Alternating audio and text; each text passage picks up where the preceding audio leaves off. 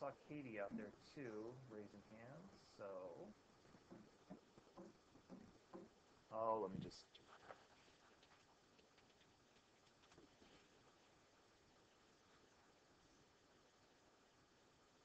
Inaugural address by John F. Kennedy. So Kennedy's elected president in 1960, and January 20th, 1961, he provides his first speech. One quick note, and this is minor, but sometimes it's kind of annoying. Do you see, Sarah, when you copy and paste quotations, how it's like gray? So just, here's an easy way to do it. Tap anywhere in here, do Control A, and that will select all of your text, and then you just pull it down to text black. And that'll make everything black, and that way you don't have to worry about just, there you go. Perfect. Okay, I'm going to start by talking about the introduction paragraph with Sarah's.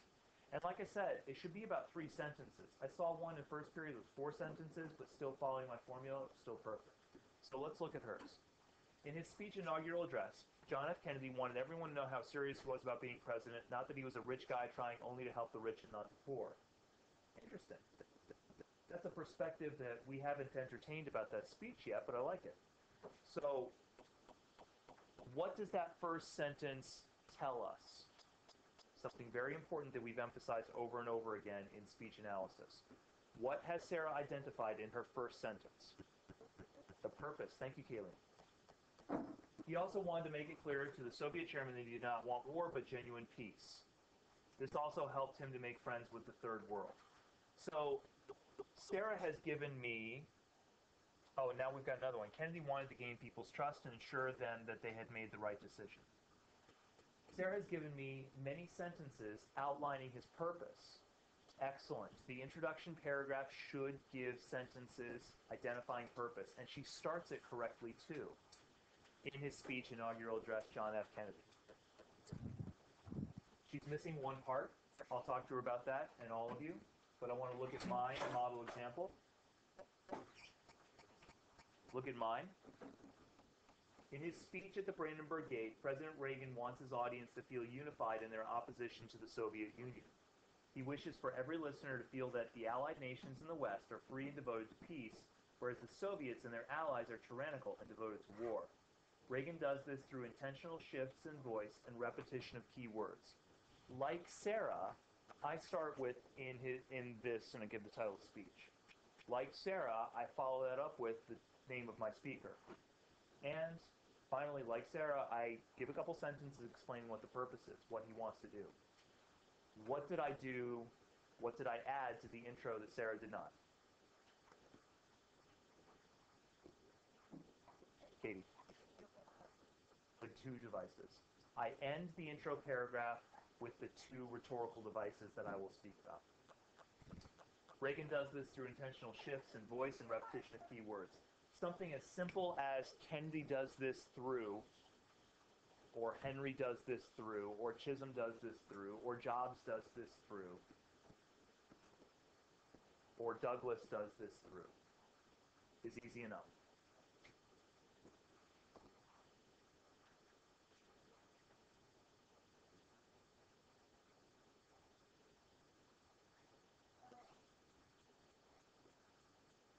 Feel the fear, and do you have alliteration? One quick note, Sarah. Which is in your first developing paragraph, alliteration or feel the fear? That should be the first in your sentence also.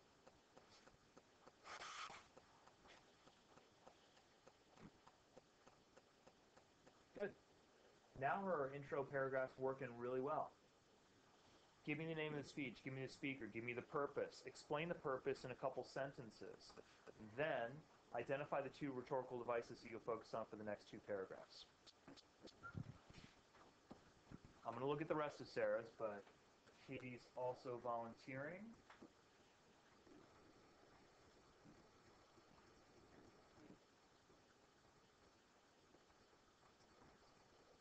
Why do I always do that? Never works out for me.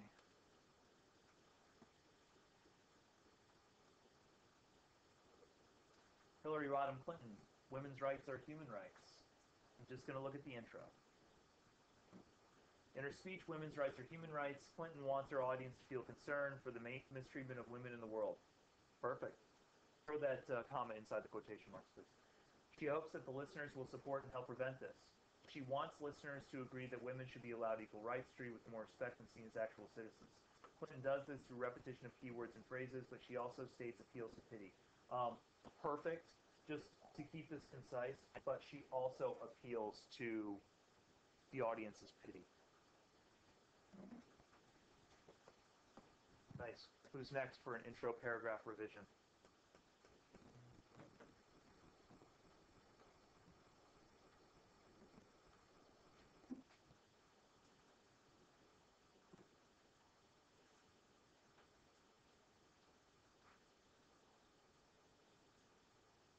In her speech, Equal Rights for Women, Shirley Chisholm wants her audience to feel the importance of sexism and why it needs to conclude. She wants every listener to feel the importance of how females are being treated unfairly and unequally. Chisholm states that she wrote this speech not because she is black, but because she is a woman, A-N. She declares the importance of sexism through intentional shifts in violence and appeals to pity. One quick note about language. Everything's in the right place, Kayleen. You're doing an excellent job. If she says the importance of sexism, it sounds like she values it.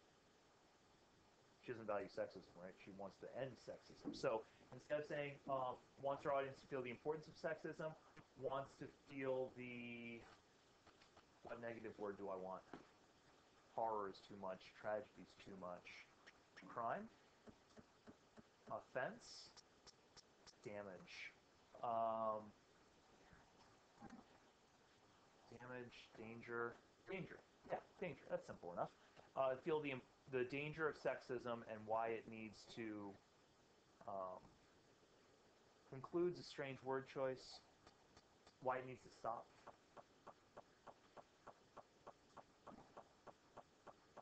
She declares how about a synonym for danger would be threat. So how about she declares the threat of sexism through intentional shifts in voice and appeal to pity. Good.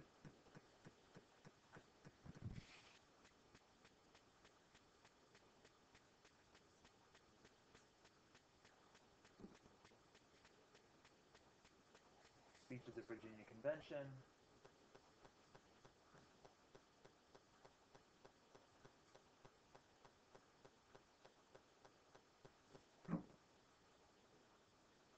In his speech at the Virginia Convention, Patrick Henry wants his audience to appeal to their sense of anger and their opposition to the rule under Great Britain. It's a wordy way of saying that he wants them angry at Great Britain, but actually, specifically, he wants them to fight, right? So his end goal is not anger, his end goal is fighting. Anger is only the vehicle to the fighting. So I might focus, war. I would bring war fighting into that first sentence. In order to do this, Henry uses metaphors and rhetorical questions. Good. Just a slight change. Make sure that war and fighting is prioritized, since he does see it as essential.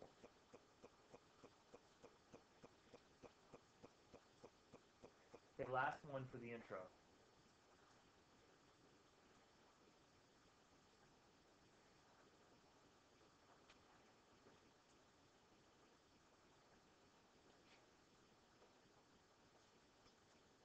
Steve Jobs, stay hungry, stay foolish.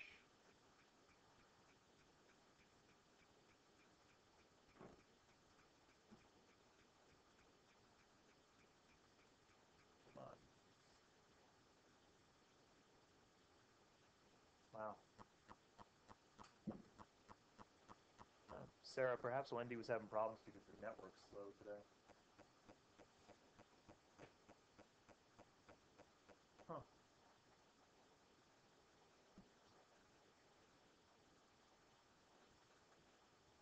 I can do it.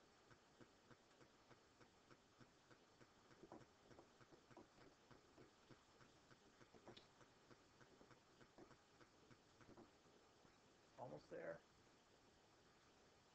Okay. In his speech, Say How Much Jobs uses repetition and analogy to convince the students that failure isn't the end and that they must be open enough to use the knowledge and experience that they attain to be successful. The analogies he makes shows how he turned his failures into successes.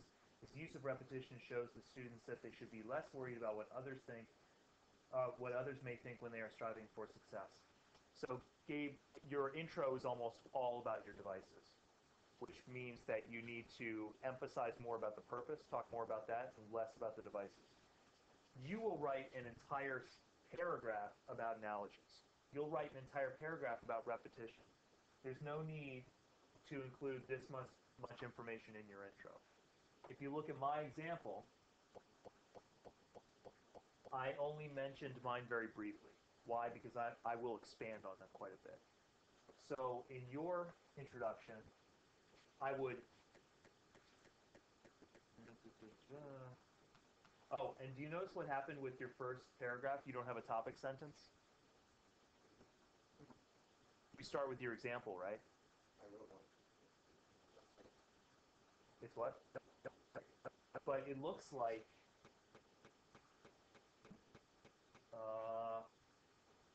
like this is your topic sentence. So what I'm saying is don't delete those two sentences in the intro. Cut them out to your developing paragraphs and then expand on the purpose. Make sense? Cool.